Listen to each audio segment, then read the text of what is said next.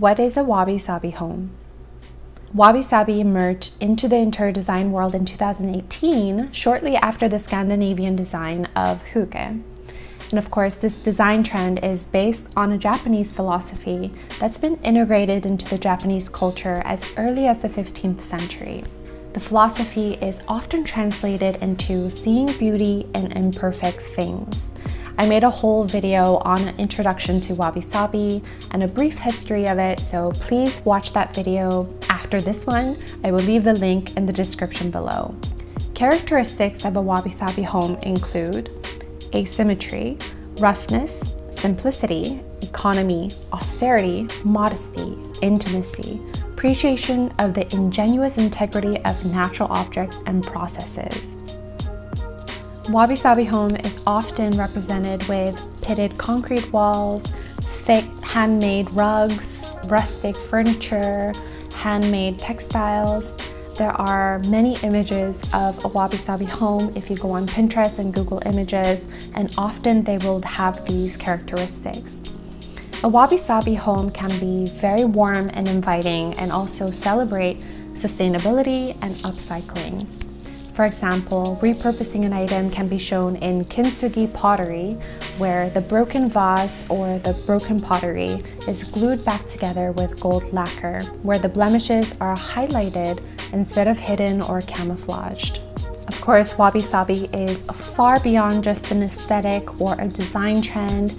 It is based off of a philosophy, so we have to remember not to conflate the two ideas, as they are two completely different approaches. You can buy things like Wabi Sabi inspired item to make your house seem Wabi Sabi, but that would not be the same as adapting your mindset to really appreciate the imperfection of an item. In fact, you don't need to buy anything to achieve this Wabi Sabi mindset. It is just about shifting your perspective. So I'm gonna let you guys know how you can truly achieve a Wabi Sabi home. The first thing that comes to mind is to really enjoy the organic setup of your room.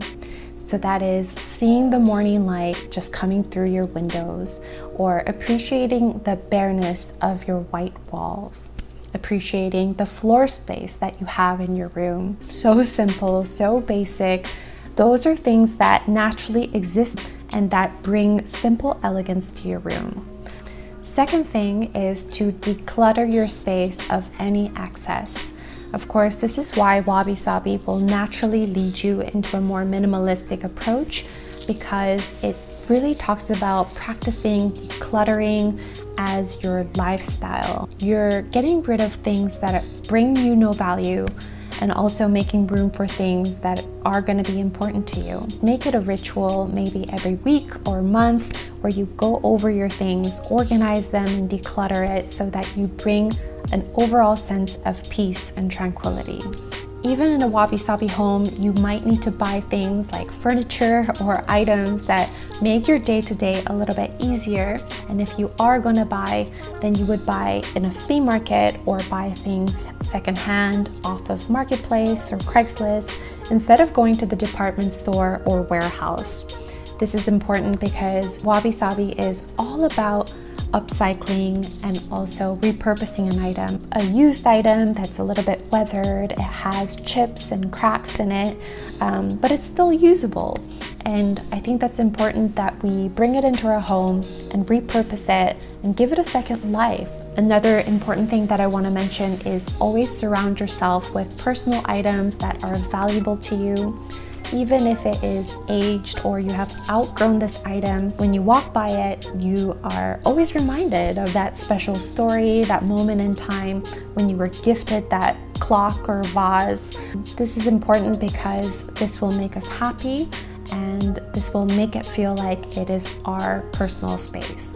Last but not least is to accept and enjoy the space for what it is, instead of always wanting more, achieving more, and wishing that it was something different.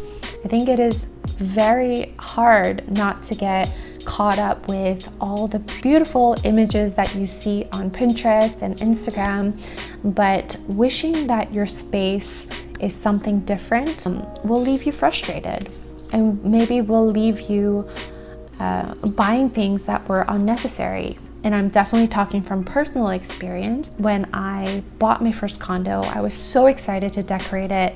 I was inspired by the beautiful curated homes and the amazing interior designers, but I knew that I was just trying to fill a space. I was just trying to fill an image in my head that I was never gonna fill. Of course, I bought things that were way out of my character. It was probably way out of my budget as well.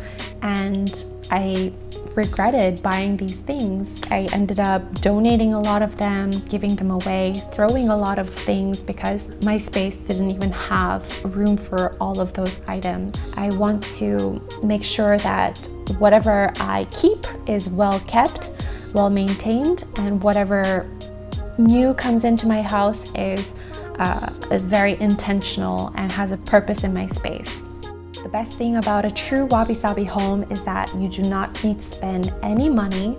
In fact, you can't buy it anywhere. You can't buy it even in an eco-friendly or sustainable home decor store because it is just about a mindset and perspective.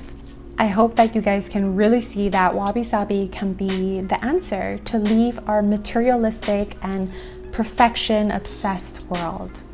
So I hope you guys liked this video. I will be making more videos on Wabi Sabi and the relation to perfectionism and minimalism, so please look out for those videos. If you want to support me on my channel, please hit the like button and hit subscribe for more videos. I make videos every Tuesday and Friday.